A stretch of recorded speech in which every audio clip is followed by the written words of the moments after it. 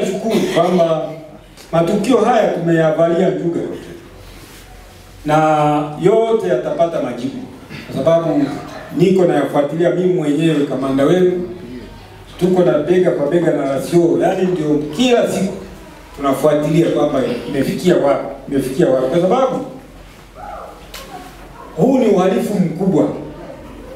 Yani uhalifu unaotumika kwenye miamala hizi shughuli zenu ni uhalifu mkubwa.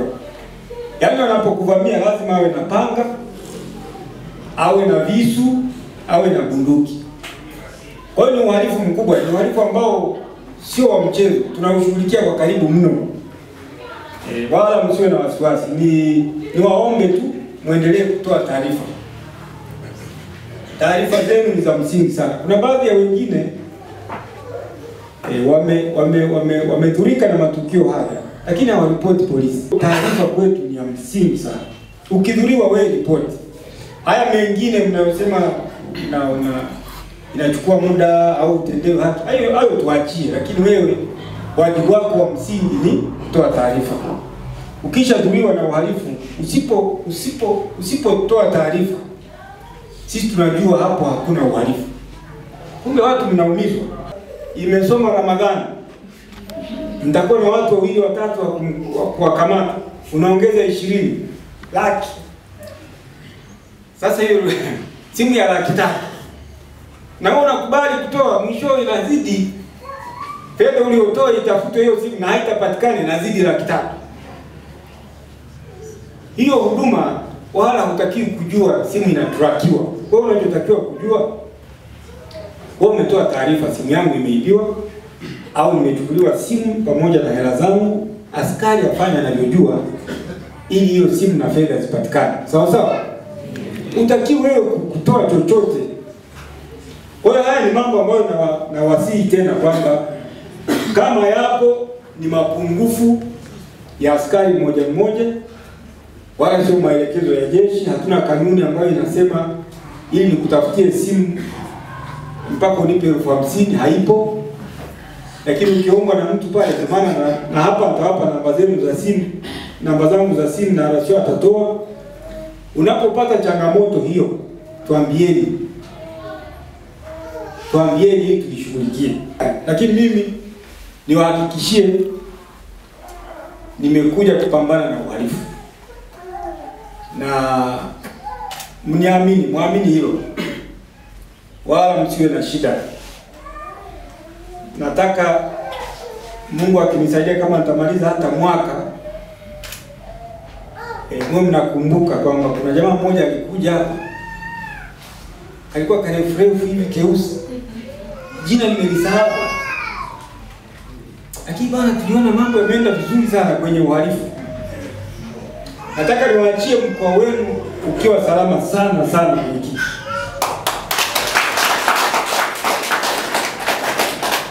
Yaani huwa cheki kabisa na mhalifu hata siku moja. Yaani hata kama unaokota makopo hapo ni mhalifu, utakoma. Utakoma kabisa.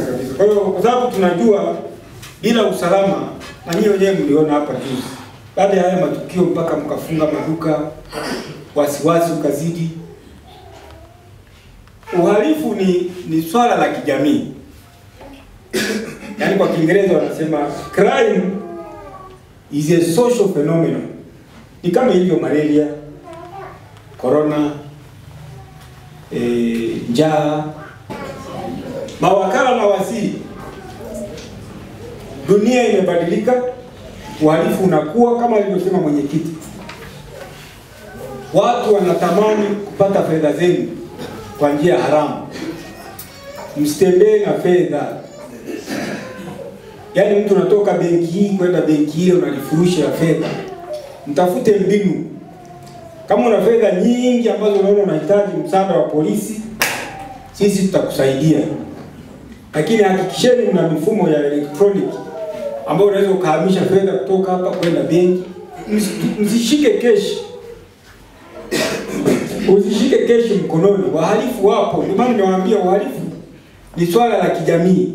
Sio ukasema haupo. Uhalifu uko kila mahali, upo. Na watu wanawawinda. Kwa hiyo usikubali kabisa kutembea na fedha mkononi. Unaweza ukasema hapa ni karibu tuna benki, kumbe mtu anakuvizia tu na pisipisi. Yaani mtu akikutolea kisu utafanyaje?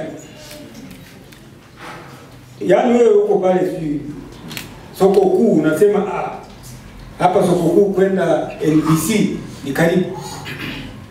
Kumbe mtu anakuwinda tu pale. Unatoka tu ukimaliza ile sheri katikati ya NBC na soko kuu, anaona vipi ana pikipiki, anakukaba na kunyang'anya na kimbia. Tayari umeshapoteza fedha, na ukifanya nguvu anaweza akakudhuru. La mwisho niwaambie principle moja kwamba mhalifu huwa anatafuta mali. Mhalifu huwa mara nyingi haji kwako kwa ajili ya kukuua hata siku moja. Mhalifu huwa anatafuta mali. Akija kwako anajua taarifa ziwe sahihi au sio sahihi, anajua huyu ana hela, kwa hiyo anakuja kuchukua hela. Haji kwa ajili ya kukuua. Huwa tunawaambia hivi, principle ya uhalifu, unapopata tukio kama hilo, hiyo mali mpe. Wewe ukishaona kwamba huyu mtu ana bunduki, siwezi kumudu, baba unataka nini? Simu hiyo. Ulikuwa na hela hizi hapa. Hizo hapa. Kuna mawili. Moja atashughulikiwa na dola, lakini mbili hiyo mali utaipata. Sababu mali inatafutwa. Uhai hautafutwi hata siku moja. Silaumu, lakini natoa mfano, kwa mfano wa mwenzetu Golden pale. Yule Faraja asingeanzisha kurumai, wale wenzetu tungekuwa nao hapa. Na pengine wale wahalifu tungekuwa tumewashughulikia hivyo hivyo kama tulivyowashughulikia, na wao wakawa hai. Si mmenielewa hivi? Pesa na mali zinatafutwa, lakini uhai haurudi. Na wahalifu wanatafuta fedha au mali. Lete ufunguo wa gari, gari itapatikana tu. Lete ufunguo sio nini, lete simu hiyo hapo. Kwa majina naitwa Erasto Mbembat, ni mwenyekiti wa Mawakala Njombe. Tunashukuru leo tulikuwa na kikao cha pamoja na mawakala wote pamoja na RPC mkoa wa Njombe pamoja na RCO pia. Tumefurahia kuwa naye pamoja. Tumejua jitihada ambazo zinafanyika upande wa jeshi la polisi, lakini pia mawakala tumetoa hisia zetu jinsi hali tulivyokuwa tunaidhani, lakini leo kukaa na RPC wetu ametuondolea hofu tuliyokuwa nayo na ametuambia mikakati inayofanyika upande wa jeshi la polisi kuhakikisha hali ya usalama inakuwa imetulia na tuendelee na kazi bila shida yoyote. Kwa nataka nitumie fursa hii kuambia mawakala tuendelee na kazi. Jeshi la polisi lipo macho na wameahidi kutupa ushirikiano. Wakati wowote tunapata matatizo tuweza kuwapigia, tuna namba ya RPC, tutawapigia na atatupa ushirikiano. Tuathiri kwa sababu hali ya uhalifu inatia woga, inaleta mtu kuhofia kwamba usalama ni mdogo. Kwa hiyo kweli tuathiri hali iliyotokea tukiwa katikati, lakini baada ya sasa hali itakuwa salama. Kwanza kabisa RPC ametutoa wasiwasi. Kwa majina naitwa Rehema Douglas Mabuga, ni mwenyekiti msaidizi wa Mawakala mkoa wa Njombe. Kwanza kabisa RPC ametutoa wasiwasi kuhusu wale watuhumiwa waliokamatwa na baadhi ya kesi ambazo tulikuwa tunahisi kwamba hazijafanyiwa kazi zimefanyiwa kazi. Kwa hayo yote ni majibu ambayo tulikuwa tukiyasubiri, kwamba tulikuwa tunaona uvamizi unatokea na hakuna chochote kinachoendelea. Na yeye amesema alikaa kimya ili apate kitu cha kuja kutoa mbele yetu kwamba kuna kipi amefikia. Kwa baada ya kuwa amepata majibu na baadhi ya watuhumiwa wamekamatwa, amekuja ametujibu vizuri. Kwa sisi mawakala tumeondoa wasiwasi, tuko vizuri kwa sasa. Sasa hiyo ni kwa baadhi ya mawakala. Kwa wale, ndio maana ameshauri kwamba kwa wale wanaofaa, wanaoona kwamba wanaweza wakakidhi vigezo, wanaweza wakaenda wakachunguzwa kwa mkoa, kwa ngazi ya wilaya mpaka taifa. Kama wanafaa watapewa silaha, lakini kwa wale wasiofaa wanaweza wakabaki. Na kumiliki silaha nako kunahitaji vigezo. Jeshi la polisi kwa hatua walizozichukua mpaka sasa kwa kukamata hao watuhumiwa kwanza waliomuua Roga, pia hata kwa wale waliowajeruhi wa mawakala hao wengine. Tunawashukuru kwa sababu pia wametuonyesha na baadhi ya vitu walivyopata kwa mawakala wale wa mwanzo waliojeruhi. Kuja kulalamika au kutoa taarifa kwamba tuna changamoto, tunaomba tusikilize na tusikilizwe kwa umakini, kwa sababu mimi mwenyewe ni miongoni mwa wale watu ambao waliathirika kupitia hayo matukio, na nilikuja kuripoti na ninalabia mpaka saizi, lakini toka tarehe 24 ya mwezi wa 7 mpaka leo sijapewa mrejesho wote. Napiga simu kuulizia na mpaka dakika hii sijapata mrejesho wote kuhusu swala langu kinachoendelea. Na kitu kingine ambacho naomba kutoa mawazo yangu kama raia wako, napokuja kuomba msaada na mimi nakuwa nimefeli, nimeshindwa mimi kama mimi, nategemea kupata msaada kutoka kwako. Sasa unakuta nakuja kuripoti, nakuja kutoa taarifa na changamoto, naambiwa labda sisi hapa kituo cha polisi hatuna, gari yetu haina mafuta, au gari yetu imetoka imeenda sehemu nyingine, kama unaweza kupata usafiri utusaidie kufika nyumbani kwako tukaangalie upelelezi. Kwa sababu ninapokuja kwako kuripoti nakuwa nimeshindwa, ninapotakiwa nakuwa nimeumia, ninapotakiwa tena kuitoa gharama mfukoni kwenda kuangalia eneo la tukio, ina maana naona hakuna sababu ya kuja kuripoti, kwa sababu nimekuja kulalamika nipate msaada. Nimepungukiwa, maybe kuna kitu mfukoni mwangu hivyo. Kwa mfano mimi nilivamiwa, kuna hela ilichukuliwa, nikaja kulalamika, ina maana nahitaji msaada wako. Nakuja kuripoti, naambiwa gari yetu haipo, gari yetu haina mafuta, kama una usafiri tufanyie utaratibu tufike nyumbani kwako tukafanye upelelezi. Kwa hiyo nakuwa na wakati mgumu. Itakuja kipindi kingine nitakutana na changamoto, naona hakuna sababu, hakuna umuhimu wa kwenda kuripoti, kwa sababu nilisharipoti nikaongeza changamoto nyingine na bado sikufanyia utatuzi wote wa changamoto yangu. Ya kwangu ilikuwa ni kama ombi langu, tunapokuja kuripoti tunaomba mtusikilize, mtusaidie. Kama anakuwa nimeshindwa, ina maana nahitaji msaada kutoka kwenu, msiniongeze changamoto nyingine. Jambo la kwanza, sisi kama jamii niseme kwa 90% ndio ambao tunawafahamu wahalifu. Nafikiri wengi tutakubaliana na mimi. Yaani wahalifu kwa sababu wanatoka kwenye jamii, anayeiba au anayeenda kufanya uhalifu ana mjomba, ana shangazi, ana baba, ana mama, ana majirani, ana watu wanaofahamu kabisa kwamba mtu fulani ni mhalifu na anafanya vitu fulani. Lakini jamii haitoi taarifa. Na huo ndio ukweli. Jamii haitoi taarifa kwa sababu inaweza isitoe taarifa kwa sababu huyu ni ndugu, kwa hiyo tukitoa taarifa jambo gani kimpata lawama itakuja. Lakini pili, jamii haitoi taarifa kwa sababu wapo baadhi kama ulivyosema hapo, wakati mwingine wafanyakazi ambao sio waaminifu. Unatoa taarifa leo kwamba fulani ni mhalifu, mtu huyo anachukuliwa na polisi, alafu kesho unamkuta mtaani na anasema fulani ndiye aliyesema mimi ni mhalifu, kwa hiyo nitaenda kudili naye huko mtaani. Sasa unakuta huyo mhalifu ana silaha, ana makundi, ana nini. Mwisho wa siku jamii sasa inaogopa kwamba nikisema tu akienda kule polisi atapata taarifa kwamba aliyesema ni fulani, alafu kesho akirudi mtaani inakuwa kizaazaa.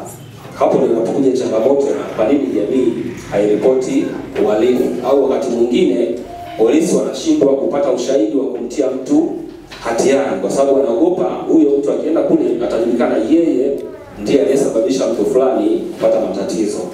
Sasa ushauri wangu, nafikiri kuna haja basi kwa jeshi la polisi hapa Njombe labda tukawa na vitu fulani vya tofauti na utaratibu labda ambao unafanywa sehemu nyingine.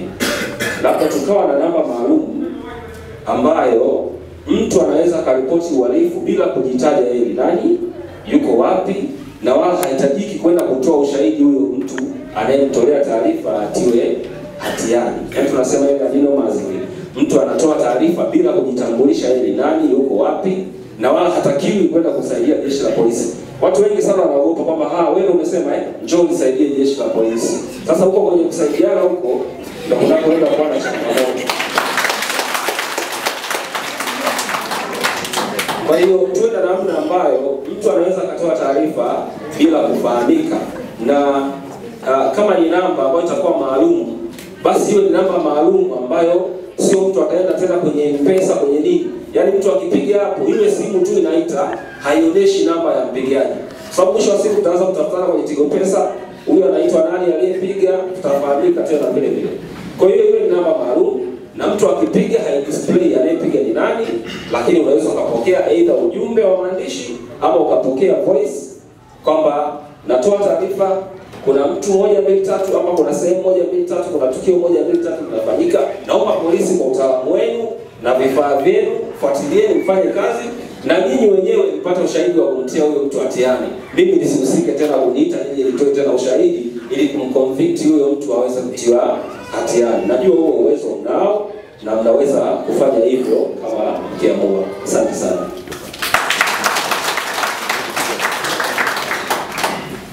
Nipende kusema hivi, ni ushauri, sitaki kuuliza swali. Ushauri wangu kwamba jukumu la ulinzi na usalama wananchi wapewe elimu. Si jukumu la polisi. Polisi ni wachache, hawezi wakalinda kila mmoja. Kwa hiyo warudishe majukumu haya chini, elimu itolewe kuanzia uongozi wa ngazi za mitaa. Na hisi mkoa wetu wa Njombe utakuwa salama. Asante sana. Tarehe 1 mwezi wa 7 mwaka huu nilifanywa tukio la kikatili la hiyo la uvamizi. Nikiwa narudi nyumbani kwangu na mke wangu na watoto. Naingia nyumbani nakuta majambazi wala wako ndani. Lakini nilipambana nao kwa kadri nilivyoweza. Kwa bahati nzuri hawakudhuru sana. Lakini baadaye nikachukuliwa na nikapelekwa hospitalini. Kituo cha afya, kituo cha polisi Rebula, walipewa taarifa. Walikuja kwa wakati, niwashukuru. Lakini baadaye niliambiwa niwape, kesho yake nikaambiwa niwape zile IMEI za simu ili waweze kutrack. Nilitoa hizo IMEI, lakini toka hapo siwezi kupata majibu ya aina yoyote. Mpaka nikatumia nguvu yangu ya ziada kuzipata hizo simu.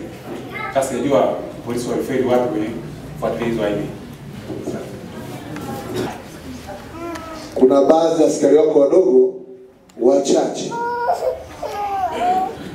wamekuwa kama sehemu ya madalali, na hasa ngazi ya chini kabisa, sio kwa mkoani, chini pale ngazi ya wilaya, ambapo mtu anapokuwa anakwenda pale katika namna ya kupeleka taarifa ya kuibiwa au kufanyiwa kitu ambacho ni kinyume na taratibu au sheria, kuna baadhi ya askari wako ndio wanaharibu taratibu pale.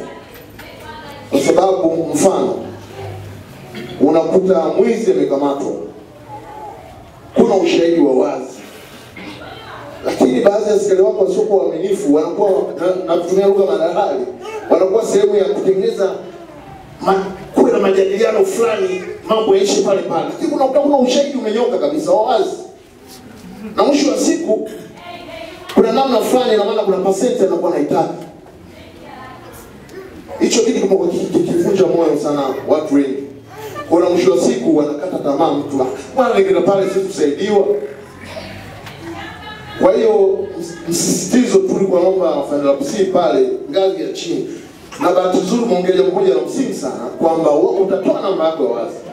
Kwa hiyo jambo nadhani la msingi sana kwamba jamani, sasa hivi nimeweka namba yangu wazi kwa mtaani, kwa mawakala na kwa sababu na kwa wengine. Kwa lolote ile simu na ndio mtu atakuwa huru kukupigia. Kuna baadhi ya utendaji utaenda vizuri sana. Kumekuwa na shida sana pale. Kumekuwa na uchonganishi wa hali ya juu. Unakuta mtu labda kwamba unakuja kuomba, bana somo langu naomba tulimalize. Wewe unapokuwa kidogo unaweka umugumu kwamba labda kwamba sababu una ushahidi somo lifike mbele, lifike lazima kwenu kwa viongozi juu. Baadhi ya askari wanatoka waenda kumwambia yule mtu kama ambavyo wameongea baadhi. Wanamwambia kabisa, fulani solo ndio anakataa, wewe unaleta hukumu, alipiga kwa sana kule kwa zamani haitoki hapa. Hicho kitu ni kibaya sana. Kwa nini inasisitiza sana pale ngazi ya chini pale? Hicho kitu huwasisitiza baadhi ya askari wako ambao sio waaminifu. Waache tamaa.